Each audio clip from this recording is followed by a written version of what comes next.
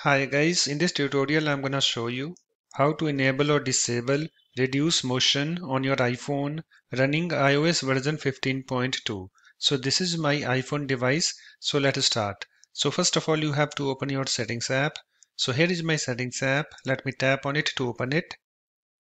You can see guys it's opened, and also let me show you guys first that I have iOS version 15.2 installed on this iPhone device. So let me tap on this general, and then let me tap on this about, and you can see guys here I have this a software version. You can see I have iOS version 15.2 installed on this iPhone 10R.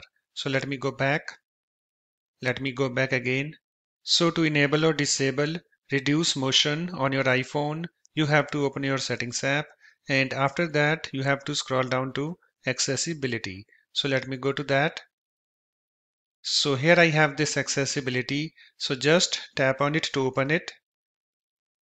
It's now opened, and after that you have to come to this vision, this section, and in this section you can see here we have this motion. So just tap on it to open it. Let me tap on it. It's now opened, and you can see guys here we have this reduce motion. Reduce the motion of the user interface including the parallax effect of icons. So currently I have this disabled.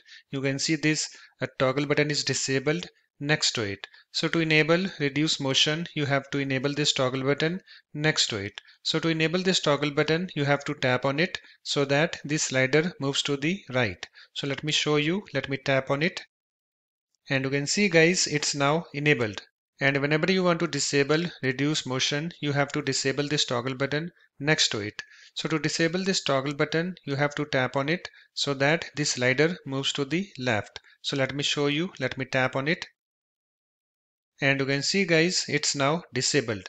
So just select the option that you want. So I want to enable reduce motion, so let me enable this toggle button.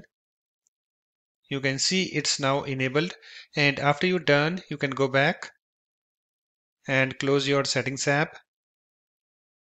So that's it. In this way you can easily enable or disable reduce motion on your iPhone running iOS version 15.2. If you like my videos, please support this channel by subscribing to it.